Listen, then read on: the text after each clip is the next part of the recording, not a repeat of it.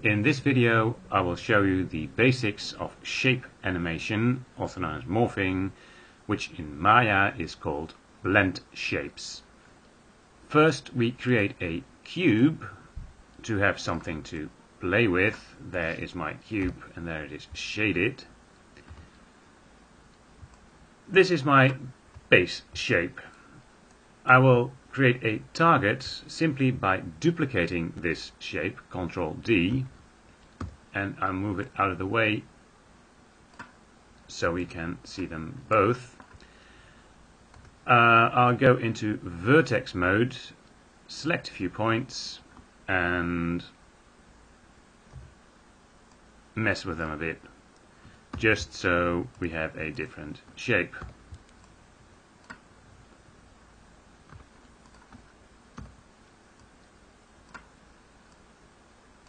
There we go. We just created a target shape. Switch back to object mode.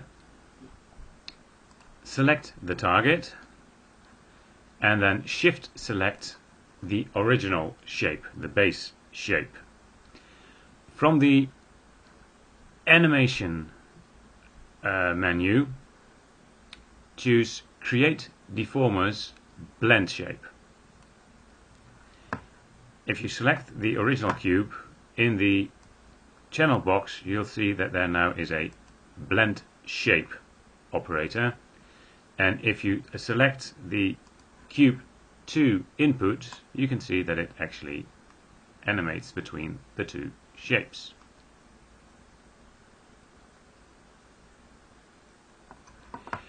Now if I want to add another target to this blend shape, I can simply take my original, create another duplicate by hitting Ctrl D, moving it out of the way just so I can see it, and on this one I'll pull on some other points.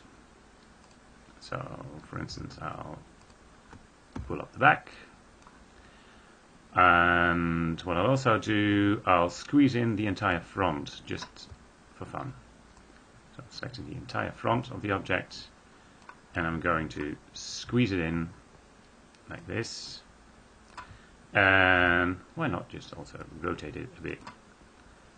So a totally different target shape than the first one. I'm going to go back to object mode, select the new target and shift select the original shape, the base shape. Now I'm not going to go to create deformers but to edit deformers and add this one to the blend shape. In my channel box of the cube under blend shape I now have two separate targets. If I select the second target and middle mouse button drag, you can see the shape will change into the second target. And if it's select the first one, it will change into the first target.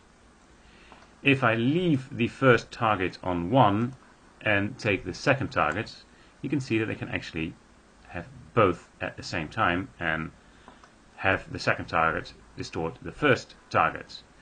And I can also create some kind of blend between the two.